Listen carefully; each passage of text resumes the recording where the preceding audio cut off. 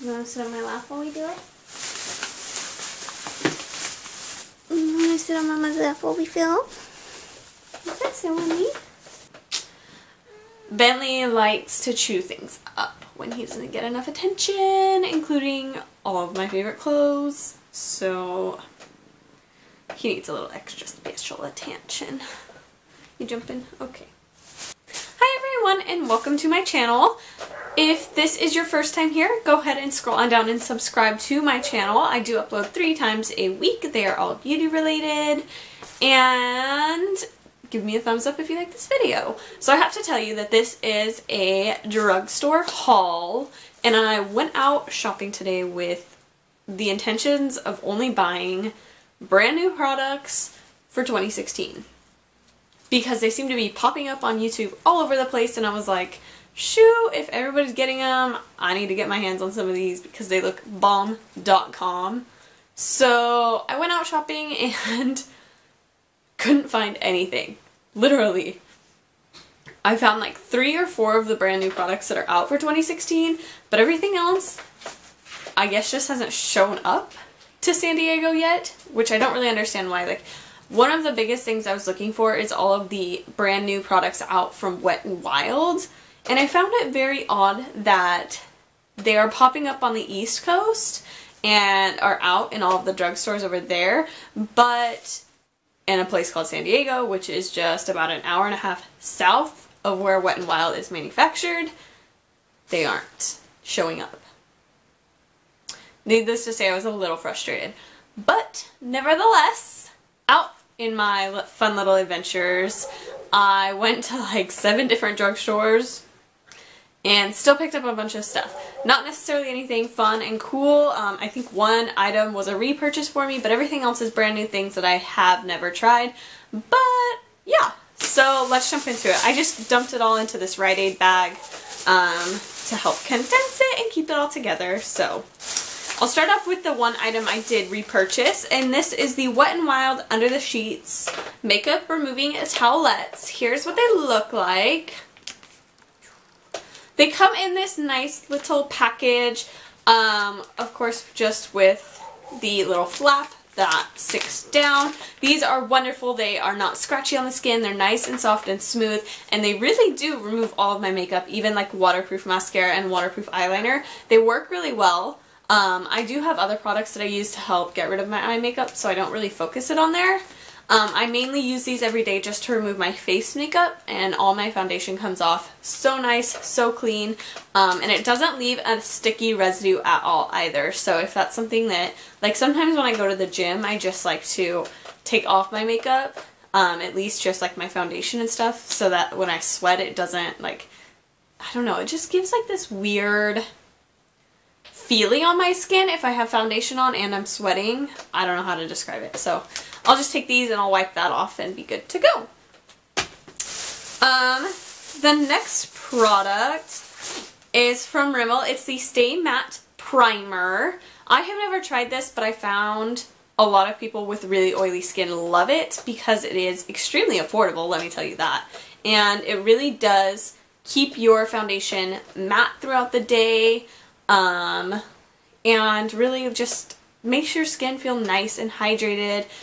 So I have really oily skin, and I do find that if the oils don't start showing through during the day, I can definitely tell that my foundation is like starting to slide, especially like up here in my T-zone along my nose, and it really starts to break out here around my nose as well, and just slides around, starts falling off. So I hope this will help it stay in place, and I'm super excited. The next thing I have are a few Wet n Wild products. This is the Wet n Wild Fergie Take on the Day Mattifying Powder. Here is what it looks like. These were on clearance. I'm guessing that they are just getting rid of them for 2016 and bringing in something else. I am in love with Wet n Wild because their products have improved so much over the past couple of years that they are more like a normal drugstore. They aren't very like cheaply, poorly made anymore. I will say their packaging is not fantastic. That is definitely one area that Wet n Wild ends up saving a lot of money, is by their packaging, but I'm okay with that. At least it looks sleek, you know. It may not feel extremely high-end, but the packaging typically looks really nice. Let me try and open this. So yeah, Wet n Wild definitely saves a ton of money by kind of skimping out on the quality of their packaging, but the products on the inside have definitely improved a lot throughout the couple of years. So this one, you just open it up. Like I said, this one's really popular. It does have a little poof at the bottom, which I don't really use, but it is just a nice transparent powder that obviously you can see already goes to transparent just when you swatch it. So definitely does not give a white cast on your face, which is really nice. And a nice transparent setting powder is always handy, and I love to go for really nice affordable ones.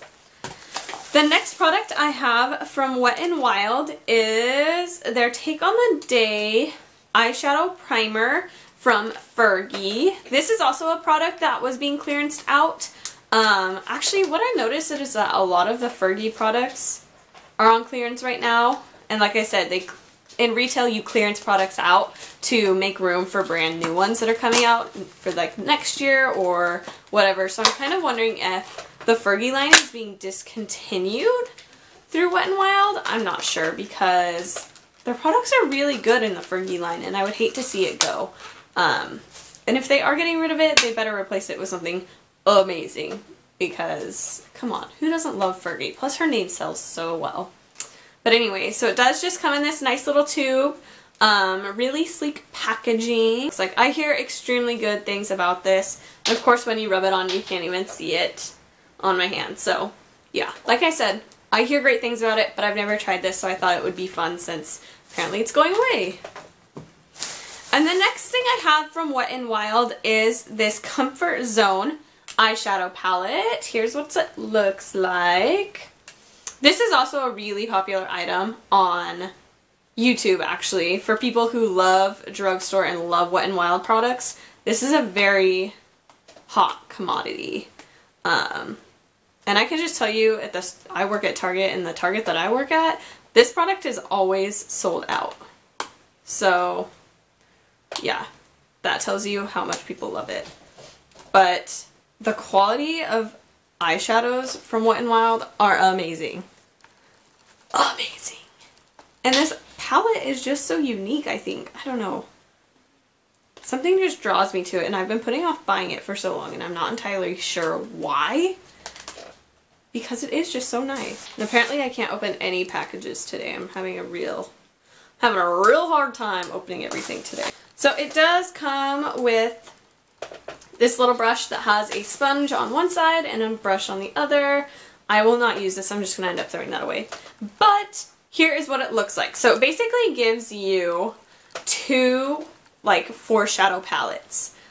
This one is definitely a little more smoky. You got your green. And this one is just your natural colors. But I will swatch these for you, just to show you like how good they actually are. Like, these four colors are on that smoky side, and this is what they look like. They are so nice and so pigmented. And these are not chalky eyeshadows at all. They are buttery and smooth and feel so good. And they're so nice and pigmented, and oh, I just cannot say enough about Wet n Wild eyeshadows. They are fabulous and amazing quality for the price. This palette was $4.97. $4.97 for 8 eyeshadows that are tremendous, and really these colors are quite unique to Wet n Wild, so I understand why this is such a loved palette. So the next products I have are from Maybelline. The first one is this Age Rewind concealer. And this is what it looks like. This is in the shade Fair. This is also a really hot commodity. Everybody on YouTube loves it. They don't use it a lot in videos. Like, I don't see it in a lot of tutorials, but I do see it in a lot of favorite videos. And like I said, this product is not new at all. It's been around forever. Most people don't like the foundation from this line, but they love the concealer because it comes with, maybe, like I said, I'm having a terrible time opening up any of the packaging today. Comes with this nice like circular poofy applicator, and you just twist it up and the product gets absorbed into the sponge. And this is what it looks like. So it'll be the perfect color to match. It helps prevent like wrinkles and dark circles on your under eyes, so I hear it's like fantastic for that. So I'm super excited. I think this may have been a new product for 2015, but everybody loves it, so I thought I'd give it a shot. So this next one is one of the very few items that are brand new for 2016 that I could find, and this is the Maybelline Dream Velvet Soft Matte Hydrating Foundation. And here's what it looks like. Mine is in the shade 10, which is Porcelain Ivory. There is a one shade lighter than this, which is just regular porcelain, but that's a little too white for my skin tone. I'm a little more pinky than porcelain, so I went with the Porcelain Ivory, and this stuff is amazing. Everybody is talking about this foundation already. Everybody loves it, and it is going to be a very hot and popular item for 2016. It goes along with the line. They have like a Dream, I think they have a Dream Matte and a Dream Mousse foundation out already. So it goes along in the Dream line of foundations, but this one is a little different. So it does come with the squeezy tube, and it's supposed to give like a matte velvet finish. At the same time, it's supposed to hydrate your skin. So we'll drop a little bit of it out there. It comes out kind of chunky, but that's not really saying anything. It's pretty thick. I mean, you can see it does not run down my skin at all right there. So we'll just blend it in. Oof. I definitely used too much for swatching, but you can tell, like, just blending it out. It blends out nice and smooth. It feels fabulous on the skin. A lot of times when you swatch foundation, you can tell that it's going to be really drying, but this stuff isn't. But everybody says they love this. It does have a special type of like applicator sponge that you can buy to go along with this. It's kind of like a beauty blender on a stick, if that sounds weird. Like, it has a handle to go with it. I haven't heard very many good things about that. People don't like the way it works, so I didn't bother buying it because I think it was like $5 or $6. I just wanted to try out the foundation. So yeah, I'm thinking about doing a first impressions tutorial with this. So let me know in the comments below if that's something that you would like to see. And then the next products are two mascaras from Revlon, and they are the brand new mascaras out for 2016. Revlon has, Revlon has like 7 or 8 brand new mascaras out. They're all along the same line. It's just like the different types. So one's made for like volume, one's made for length, and this, that, and the other thing, you understand. So I got 2 of them, the 2 that really appealed to me. This is the Ultimate All-in-One Mascara, and it's in the shade 501 Blackest Black. So what really intrigued me about this one is the wand on it looks very different. So I'll read you what the packaging says. It says it's a high-impact formula that delivers the ultimate 5 benefits in one. Volume, length, definition, lift, rich, intense color. So I felt like they were making a lot of claims with this mascara, so I had to try it and see if it actually does that. But yeah, so here's what the packaging looks like. It's nice and sleek. This is like a matte velvet bottom, and then it has the plastic top on it. We'll open her up. Whoa.